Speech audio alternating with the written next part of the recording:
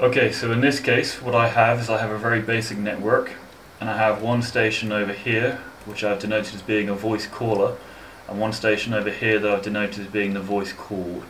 Now in between there I have put some 10 base T cable. I've already built an application profile, and that application is, in this case we're going to use voice, PCM quality speech, and I've actually attached that to a profile, and that profile I've called voice_p, and we can see that I'm using the voice application in my voice_p profile.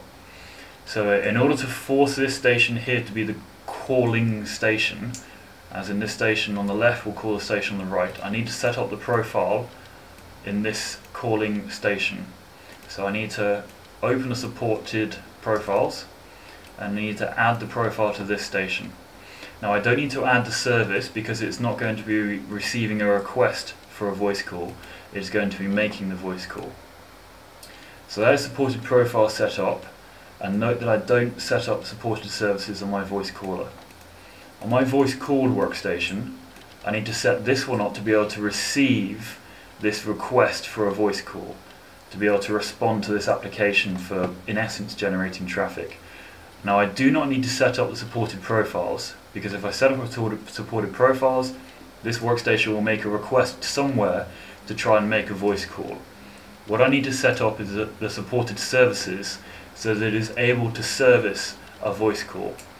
Now if I edit this, add one row, and I can add my voice application here, I've now set up this network so my voice caller will call my voice call station here.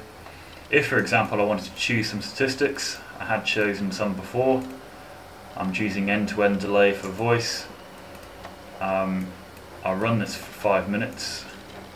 Perhaps I'll get bored and stop the simulation slightly earlier.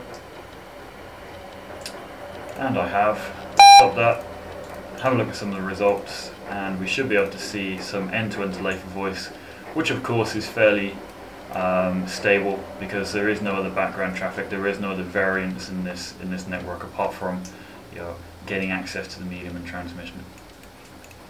So that's how we set up an application profile to make a request to use that application, and how we set up the application service to be able to service any requests that are coming in.